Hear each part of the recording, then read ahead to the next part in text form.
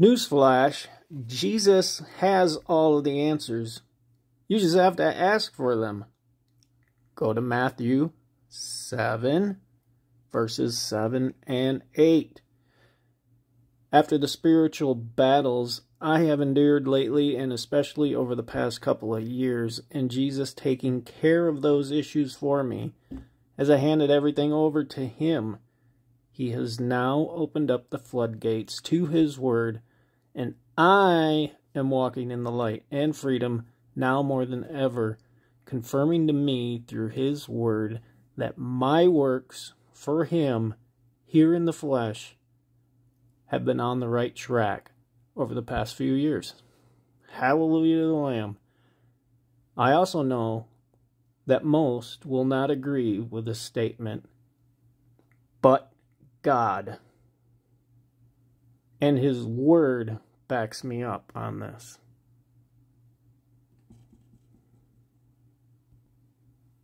So turn to your Bibles. You're going to need them. Revelation 3:15. I know thy works, that thou art neither cold nor hot. I would thou wert cold or hot. So then, because thou art lukewarm, and neither cold nor hot, I will spew thee out of my mouth. Because thou sayest, I am rich, and increased with goods, and have need of nothing, and knowest not that thou art wretched, and miserable, and poor, and blind, and naked. I don't want to be any of those, and I'm not. I'm not going to be.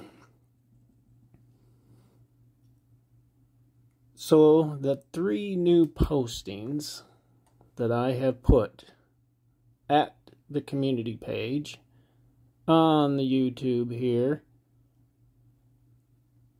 we have those listed as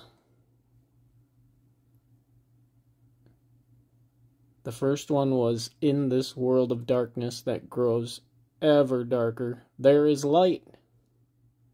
And Spiritual Warfare by Mark Bubeck. It's a book, and the book is called The Adversary. Put on your whole armor. And then the most recent one, Happy Passover. 2024 season starts Nisan 1. Hopefully after these 3 very in-depth studies of the Word, you will be able to recognize the wicked world and cursed earth we are currently living in our skin and fleshly temples, and have the spiritual strength to overcome the darkness amongst us. Walk in the light, trample on the spiritual wickedness in high places, and enter into the narrow gate that the Lord has provided for you. Know that this world is not only just falling apart, but it is falling right into place according to the word of the Lord. And He said His word will never end, and every knee will bow, and every tongue will confess that He is the Lord and Savior, Jesus Christ, King of kings and Lord of lords. Get out your Bibles, study the Word, live it, love it, and share the gospel with all, whether they like it or not, just as I'm doing here today. We are the planters of the seeds. Jesus is the harvester. Our everlasting life with Him and our rewards we have earned in this flesh awaits us in heaven. Click on more below this video for all the links and information, and hallelujah to the Lamb. And let me run through this one a minute.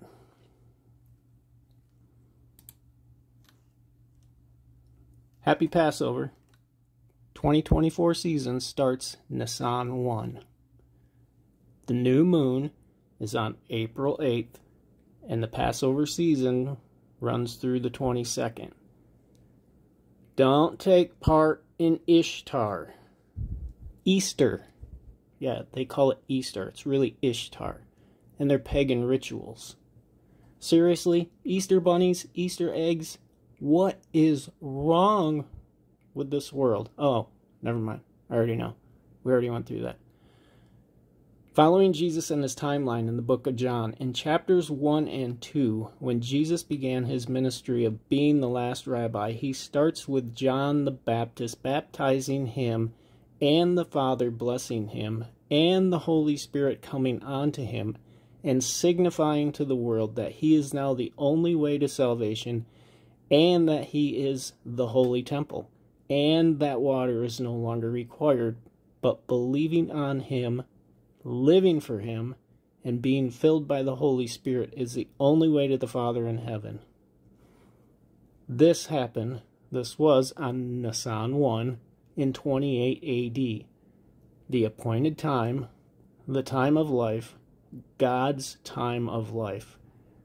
And you can reference that back to Genesis 18, Exodus 12, Joshua chapters 2 through 5, 2 Kings 4, Ezekiel 45, 18 through 25, Luke 3:23, John 11:23 through 26, and Galatians 4.